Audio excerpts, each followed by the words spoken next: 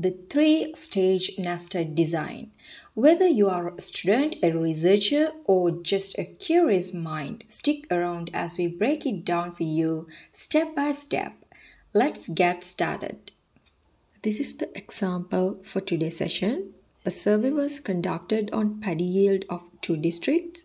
Within each district, 3 villages were randomly selected, and within each village 4 farmers were randomly selected and their standardized yields were recorded. So what we are going to do is here, first one is build ANOVA table and perform hypothesis testing, F-test and T-test. I have drawn structures for 3-stage nested design. So our stage 1 is district, stage 2 is villages, stage 3 is farmer. This is the data for today's question. So our first step is building this data that can suitable for our calculation. If you can build your data like this, it's easy to do our calculation. So what I did was made 4 columns and named it district, village, farmer and yield. So district 1 contained 3 district and village 1 contained 4 farmer, village 2 contained 4 farmers, village 3 also contained 4 farmer, like this. This is easy to calculate our question. So our A is simple. A is number of district. So our A is equal to what? 2, because we have 2 district. B equal to number of villages. So our B equal to 3 because we have 3 villages within each district. And our simple C is number of farmers. So we have 4 farmers. So C equal 4. This is the ANOVA table that we are going to build. So there are 5 columns in the ANOVA table. The first one is source of variation, the second is degree of freedom, the third one is sum of squares, the fourth one is mean square, the last one is F value. So in here, our A is the district and our BA is the error term for factor A, CBA is the error term for factor B. So our factor B is village. First, let's find the sum of square values. This is the formula for the sum of squares of A. So here, yi double dot is the sum of all yield value in district. Yi triple dot is the sum of all yield values. And we already know the A, B and C values. Then do the calculation. So in here, 281 is the sum of all yield values in district 1. 374 is the sum of all yield values in district 2. And 655 is the sum of all yield values. After doing all calculation, we got 360.38 as our sum of square of A. Let's find sum of square of BA. So this is the formula for sum of square of BA. In here, we already know yi double dot square divided by BZ is 18,236.42. Therefore, in here, we just need to find summation of yij dot square divided by C. So, yij dot is sum of all yield value in village. In here, 88 is the sum of all yield value in village 1, district 1.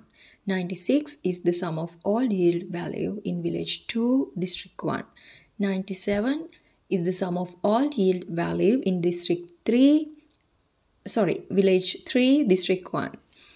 106 is the sum of all yield value in village 1, district 2.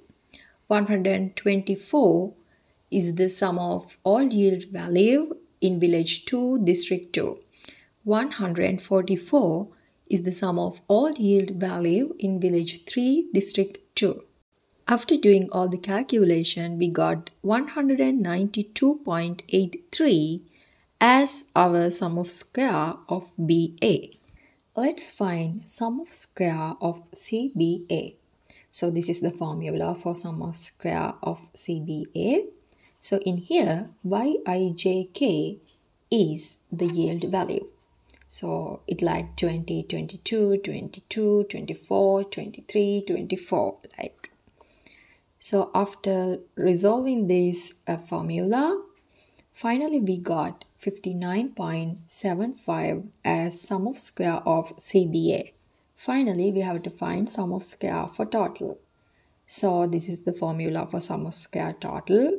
We already know summation of yijk square is 18,489, and we already know our y triple dot square divided by ABC equal to 17,876.04. So we finally got 612.96 as sum of square total. There is another way to calculate sum of square total. We can sum up all the sum of square A and sum of square BA and sum of square CBA. After sum up all the sum of square value also, we got 612.96 as sum of square total.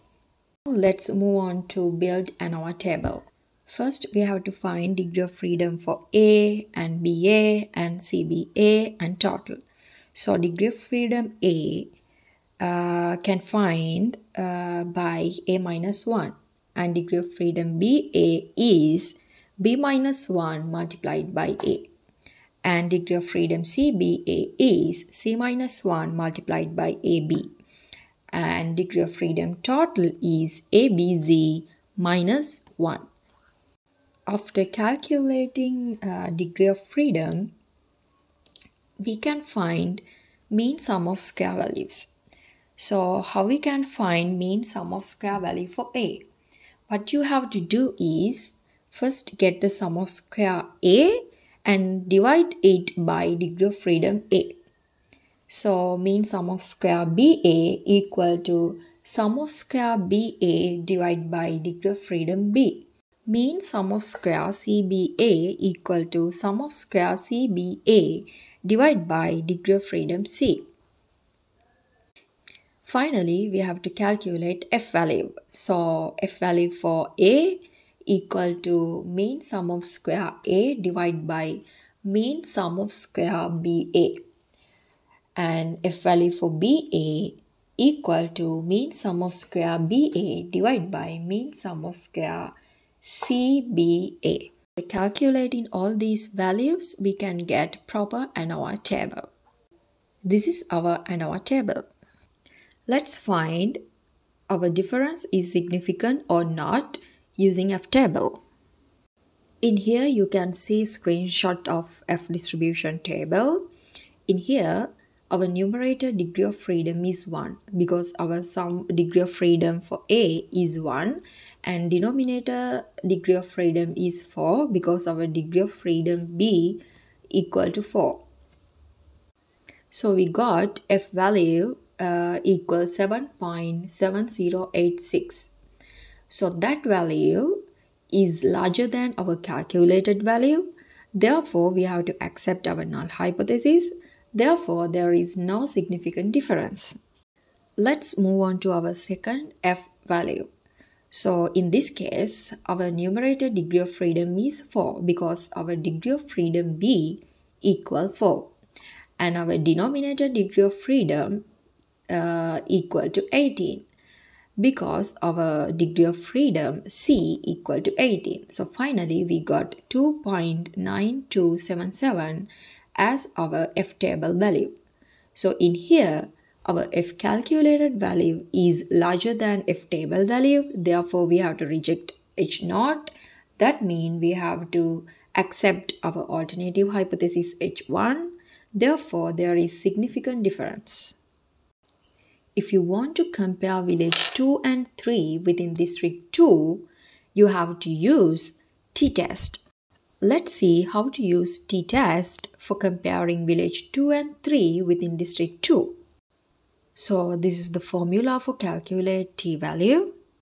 In here, y-22 dot is mean value of yield in village 2 district 2, and y-23 dot equal to mean value of alt yield in village 3 district 2.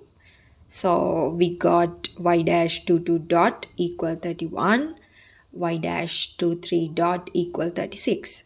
And we already know mean sum of square of CBA, and we already know the C value. Let's do the calculation. After doing the calculation, we got our T value equal 3.88. So in here you can see a screenshot of T table, and our alpha is 0.05 and our degree of freedom is 18 because our degree of freedom CBA equal to 18. So we got 2.101 as T table value. So in this case, our T calculated value is greater than T table value. Therefore, we have to reject H naught. We have to reject null hypothesis. Therefore, there is a significant difference between the villages of district 2.